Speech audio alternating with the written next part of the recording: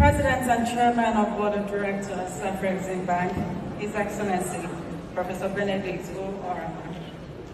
the Minister of Culture and Francophone, His Excellency, Honorable Francios Rimar, Her Excellency, all ministers present, the Executive Vice President, Intra-Africa Trade Initiative, Wknd Bank, Mrs. Kanayo Awan.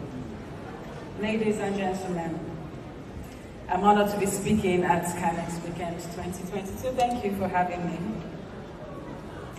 As creatives, we have transcended borders and our influence is truly global. However, the creative industry remains fragmented, segmented, and unable to scale, at least not in terms of revenues. Africa has a profound, beautiful, and influential cultural legacy. A cultural legacy that can be worth trillions. Yet, Africa's share of it is only 1%. And this is where we have the possibility of having the greatest impact.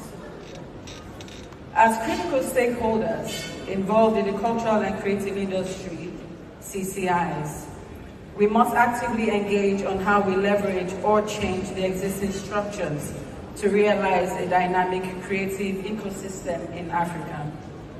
By positioning creatives and the creative economy at the center of Africa's development agenda, we set the table for transformational shifts in the continent's ability to create new roles and opportunities for the youth that make up over 60% of its population.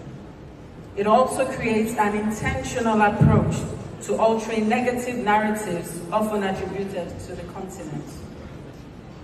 As a filmmaker and a key player in the CCIs, I strongly believe that the African creative sector, despite its relative success, is still unable to achieve its true potential.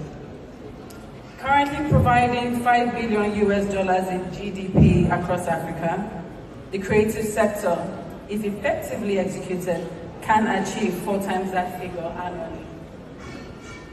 To do this, we must develop collaborative structures that are focused on financing infrastructure development, capacity building, and evidence-based policies for film, TV, and digital content. This, I believe, is required across all the verticals, but as a film professional, I will speak to and for my sector in the hope that interventions, when created, understand that creativity thrives as an ecosystem and not alone.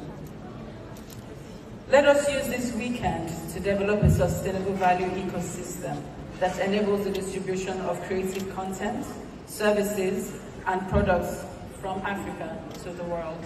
Thank you.